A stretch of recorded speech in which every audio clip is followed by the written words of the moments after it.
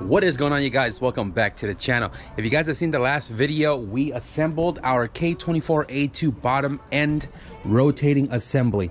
This thing, I am super stoked to get it all completed up so we can get it plopped back into the KRX. Now, I was supposed to do part 2 of the rebuild, which is slapping the cylinder head onto the block, but I don't have everything just yet. I mean, I have majority of everything, except when I was taking the rocker assembly apart, I was missing one of my little pin that goes inside here, and I'm still on a hunt for one of it. It's the hollow one with the spring, and that would allow me to completely assemble the rockers back onto its rods. So I am waiting for another guide to show up, because when I bought my guides from Honda, I thought it was a pair, but it only came as a single, and I need the opposite side, which is this one here. It shows up tomorrow. And then I think the last thing that I need is the LMAs. They sit right here, and for some reason my machine shop, they gave me all of my stuff back that I accidentally left on the head, but 2 of my LMAs are missing. So instead of just buying 2 new ones, I ended up buying a whole set of brand new OEM ones. That comes in tomorrow as well. I did get my baffle from PLM a couple of days ago. PLM is actually 40 minutes north of me, and this baffle actually bolts up to the engine and girdle and all that, and not the oil pan. This is going to be very beneficial when we take this car back to the track. I am going to install the oil baffle with the cylinder head in the same video when we're buttoning up this whole entire motor. But in today's video, we're actually going to be working on, well, I'm not really going to show you guys a full thorough of this conversion. I'm doing a dual point to multi-point conversion for one of my friends. He provided me the dual point harness here for the CRX, which has an LS swap, and he provided me a couple of harnesses to pull plugs and injectors and everything I need to complete this task. But if you guys want to see a much more thorough, simple enough, go to the search function on YouTube, type in Young Static DPFI to MPFI. Plenty of my videos will show up. I've covered this so many different times. I'm just going to get right to it and just start hacking this up to get it all set up for the OBD1 LS engine. And in part of this video, may not be today because it's a little late, but I needed to go to the junkyard with my Sawzall and cut off a chunk of a car, and we'll talk about that when we get to it. So right now, I'm gonna go ahead and set up my table, my soldering iron, bring up all my electrical boxes, and get to work.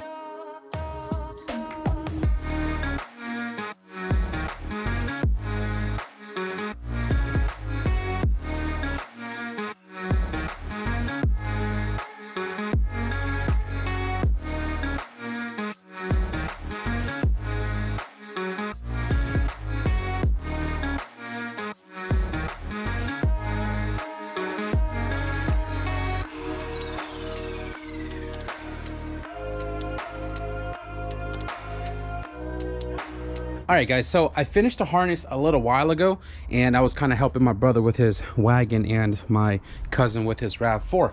So I pulled my Type R motor out of the corner to mock up the harness before I 100% loom it up. So right here we have the harness pretty much stripped down, but all of the modification for the dual point to multi-point has already been done. So I'm just checking to make sure everything is reaching their home location. Now the harness is converted to full OBD1. That means OBD1 injectors with the correct gray plugs, the OBD1 distributors here. On this end, we have the OBD1 injector block off for the resistor box, since it doesn't use a resistor box. Got this wired in right here, and coming along, we got the injectors wired up.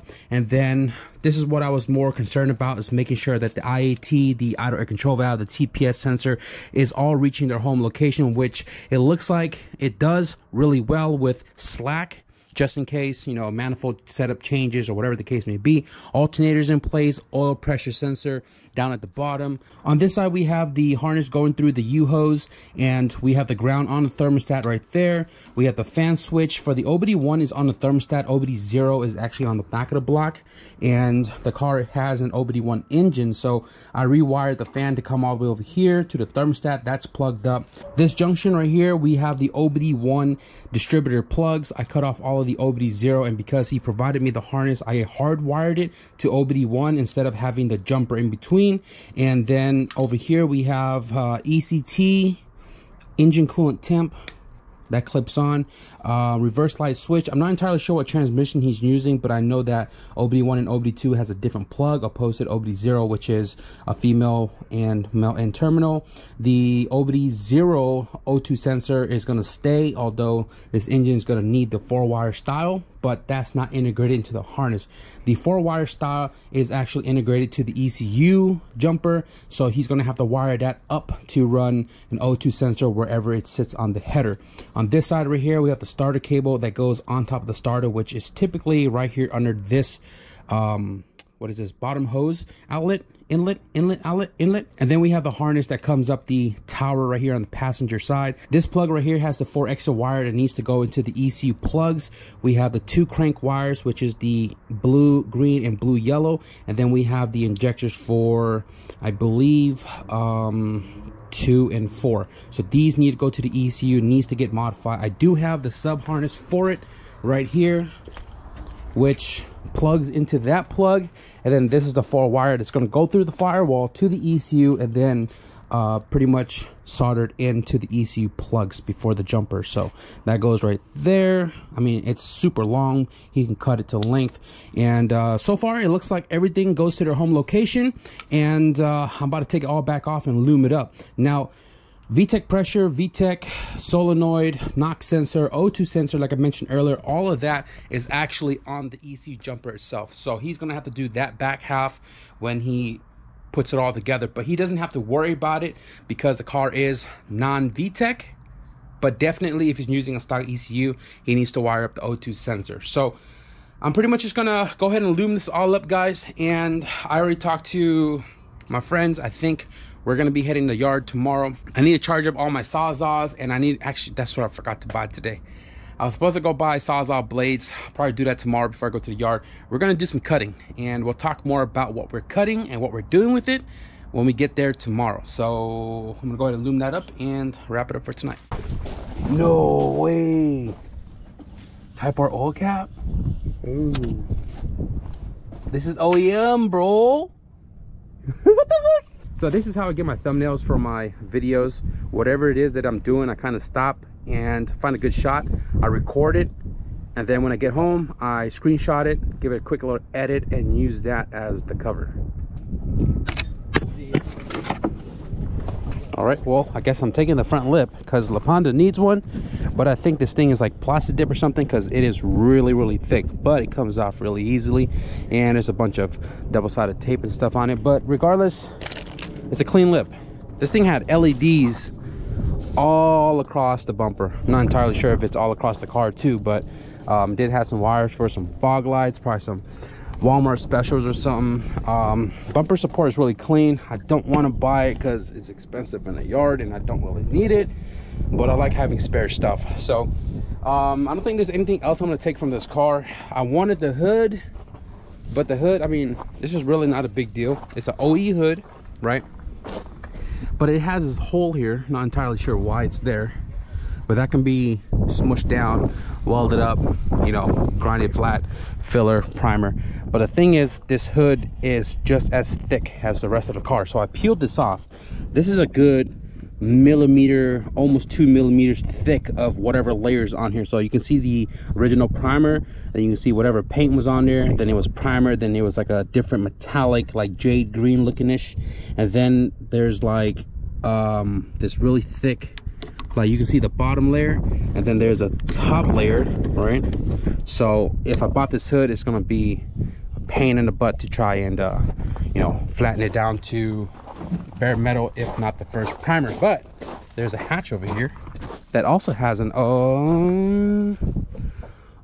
R dot. It's not an OEM hood, but it is painted the same color as the car, and it is really, really clean. You know what, let's see how flush this one sits. What in the world is that? Power steering cooler, that's interesting. This is hard to find.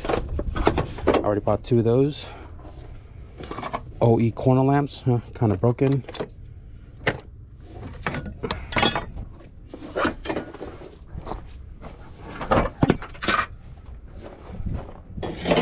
I mean, I really don't want an aftermarket hood anyways.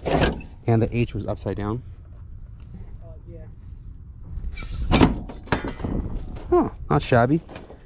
This hood is kind of heavy though, to be honest with you. I do kind of like this. Huh, I may just take that. May just take that. Pretty stripped on the inside. Nothing fancy here, but yeah, well, not really too much.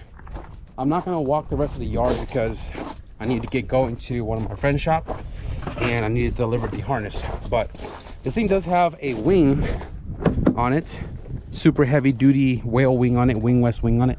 I already have one of this, so I don't want to buy another one, you know what I mean? Although it will complete my 2 sets of wing west kit that I have currently. I'm gonna finish nitpicking this real quick or probably go find a TSX real quick. So guys, we're still here at the CRX, right? I kind of overlooked a lot of things because I wasn't really looking for anything in particular, right? But because Fred was still taking off the cluster bezel right there, which he just finished, I was kind of looking at the rest of the car and I realized that this thing has a really clean headliner. If you guys haven't seen the NorCal CRX owners meet, I kind of talked about Tony's CRX, which was fully repainted the original white, and I had sold him a ZC roof cut, which gets rid of the sunroof, right? And I didn't have a headliner for him, so I was like, all right, well, let me call Tony. Tony says he needs it. We're gonna be pulling this. Now, while Fred was taking off the bezel, I realized that the climate control is not broken. Look at that.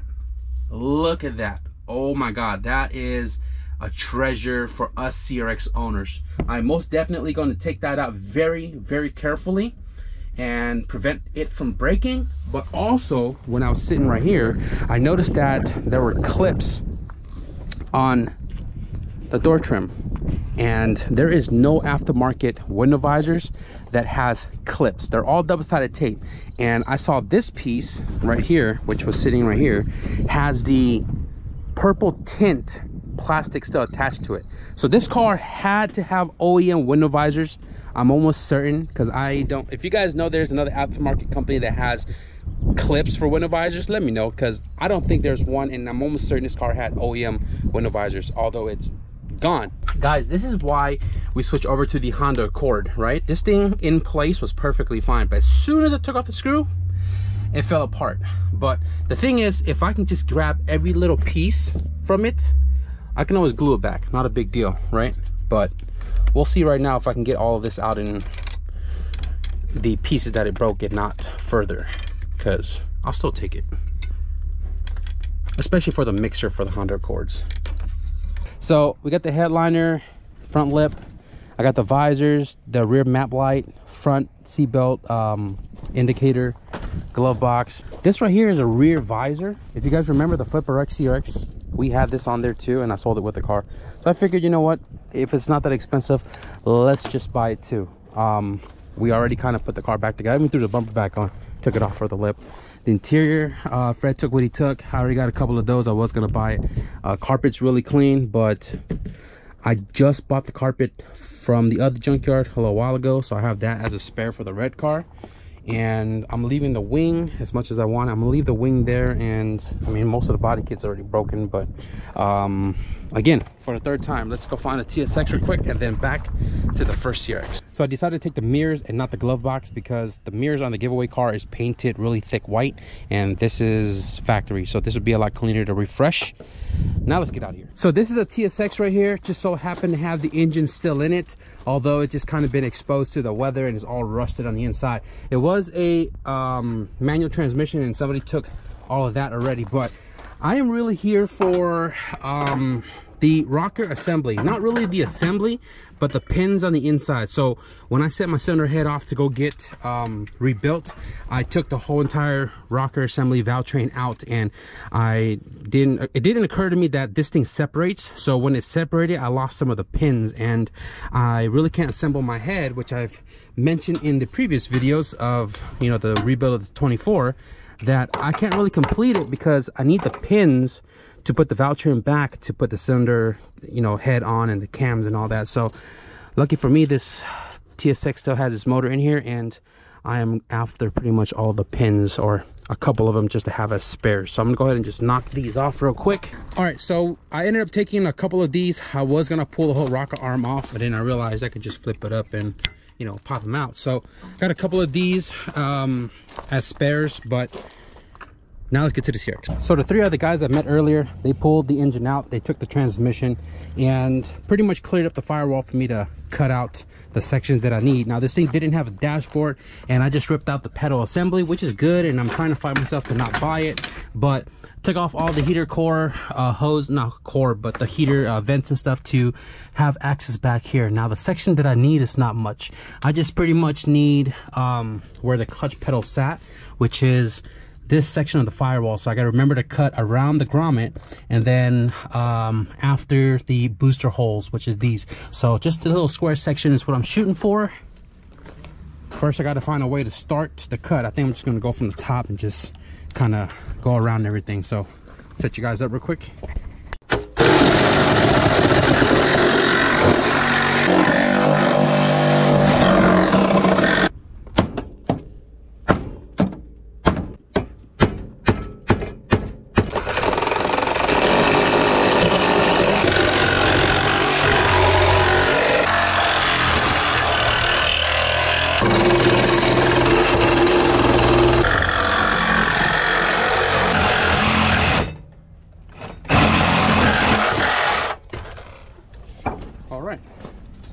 There that goes. This right here is what Son needed, and I just FaceTimed him, verified that's the section we need, right? So we're about to take off, and then I realized that this is a 9091 DXHF headliner, where it has the seatbelt indicator on the top, where 8889, which is what Tony car is, doesn't have that. So because this one's still here and it's very clean, I'm gonna pull this one off as well too. So I'm gonna pull this, then pay and get on out of here. So this is new to me, guys. I've never had a CRX that has a key that works in the back. Wow. So Fred is the one that I went to the junkyard with today and is on their court. He was also the guy who picked me up from the airport when I came back from Florida. And I might have shown in one of the Higgins 89 hatch build videos that Fred pulled up in the Samurai. This thing right here, pretty sick, pretty done up. Yeah, I said it, Samurai. Look at this, super done up, right? He also kind of pulled up in his 1200. I think I've shown the blue one, but I've never shown you guys his orange ones. This one right here, he's planning to do K-swap all-wheel drive. Not entirely sure how he's going to go about it yet. He already started taking it apart to kind of get an idea, but he does have this CRX that's sitting in the back that is actually stripped down, but he was thinking about measuring like pretty much all of the engine bay space, the wheel base, to see what he can squeeze here into that chassis to make it much simpler as far as you know, drivetrain and suspension goes. But he has a lot of plans with a K-swap for this one. He already has the K that he bought from my buddy Brian, and I know he's going to do something with it soon. He did just buy his welding machine, so Fred better get down to work. But anyways, Fred is grabbing me a lip right now before I take off, because the one I got from the junkyard is in rough shape. The one that he has is very mint, and it's for La Ponda because she's kind of bare naked in the front. So I got home a little while ago. When we got to Fred's house, we were just hanging out and eating our hot dogs that we bought at Doghouse. You guys already know if I'm out that neck of the wood, I'm always grabbing a hot dog or a burrito from the fire truck. So we're just kind of hanging out, talking, chopping it up. Thank you, Fred, for coming out with me. Thank you for driving to the pick and pull, because my mom took the van today and definitely did not want to take La Ponda there. So let me show you guys the stuff that I picked up and what I paid for it. Where's my receipt at? So at the end of the day, I spent $207, right? It's really just like $5 here, $5 there, $10 there, $15 there, so on and so forth. And I think the most that I spent today was on the heater control unit, which is this broken hunk of junk. So the reason why I bought this, even though it shattered when I took it apart, is because of all of the plugs, boards, mixture, and all of that. CRX owner, if you guys don't know, there is a guy who made 3D replacement like casings, and I can take all of this gut out and swap it into the new casing, and I'll have a really I mean, practically a brand new heater control unit. So I bought it, 37 bucks, whatever. I picked up the seatbelt indicator for this car. I picked up the map light for this car. Picked up the sun visors for La Ponda because that thing is super crusty. Although this is gray and that's blue, I don't care. We bought the AC delete duct, the AC bypass duct. This right here, I can resell this and make some good money off of it. Does not have the broken tabs. I made sure of that. I do have the hardware with it. I do have like 3 of these in my tote in the backyard. Rear hatch visor. I had this on my FlipaRex CRX and I didn't want to take it off because I was afraid to break it. I think Stevie has it on his CRX, and I figured, you know what, it's only about, I think I paid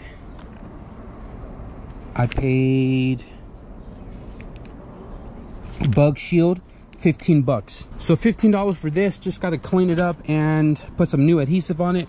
And that, I don't know what car I'm gonna throw it on. I'm probably gonna throw it on my KRX because I kind of like this. And I am waiting for the rain guards to be available on the dude's website that sells the car covers. I forgot his name, but when he has them available, I am going to cop me some window visors. But I got the headliner for Tony. Thank God I caught the 9091 style versus the 8089. Tony's car is an 89, so I grabbed that. I do have all of the visor, like visor stays and whatever. I don't know what the terminology is for that. Mirror cover for the 889. It doesn't have the seatbelt indicator, and pretty much all of the hardware that goes with that. I don't know if he has it, but I saved all of this anyways for him. This is the front lip I got off that CRX, and then this is the front lip that Fred gave me. Fred doesn't have a USD in front on his car anymore, so he gave me this to put onto La Ponda. I am going to scuff it up. I am going to flat it out so it can match the rest of the car, so I'm going to throw that on a different day. Climate control. This right here is the CRX mirrors from the black one, and the reason why I got this is because it is raw, and this does not take much to either restore or less effort to prep and paint a fresh coat of black. Now the reason why I bought these is because, like I've mentioned, the original one to the giveaway car, which is not even on the car yet, it's painted white and it's thick. It's really thick, and I don't want to sit there and try to sand every little bit of this off just to give a nice coat of black to, you know, make it look good. So instead I just bought some black ones already. This is a bezel cover for the 9091. This is Fred's version 1 for the S2K cluster. He made a custom bezel. I don't know if you guys can see this, but he made a custom bezel. He didn't like it because he missed a spot down there, right? And he ended up making version 2, which looks pretty good. He made version 3, which looks even better. So he gave me this one because when I put the KRX motor back together and I throw it back into the KRX, I'm not going to use the Type S transmission. I'm going to use the Z3 transmission, which has the magnetic speed sensor, which in return you need to do an electronic VSS cluster, EG, DC, EK, S2K. So I might do an S2K cluster. I'm not entirely sure yet, but shout out to Fred for that, because that is something I can definitely work with since it's already modified. So we're worried about that later. I did get the rocker pins. I got a couple of them, so that's in here already cleaning. And in part of that, I went to the parts store to go grab my timing chain guide, and it showed that they didn't receive it, which is kind of frustrating because I need it for tomorrow's head installation for the block, but I don't have it. So I'm gonna have to go there tomorrow morning and check to see if they received it so I can get it to make that video.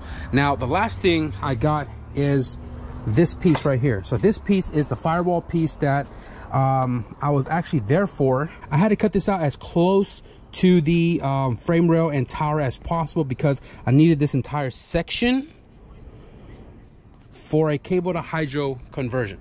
I'm not going to go deep into details with this just yet. I know you guys have seen the brackets for the pedal assembly to go cable to hydro, and then the master and lines and all that stuff is underneath the dashboard. You sacrifice the heater, vent tube, and you know the way that S1 is going to be building this, you're not going to touch anything under the dashboard. I'm not going to shed too much light on it, guys. You're going to have to follow S1 Built on Instagram and also S1 Built on YouTube. They cover pretty much all of their products they have in stock and also all the products in production. So if you guys want to stick around and see what all is going to go into this, be sure to follow them. All the links will be in the description below. So my buddy's going to be picking up the harness tonight so he can get going on that project that he was working on.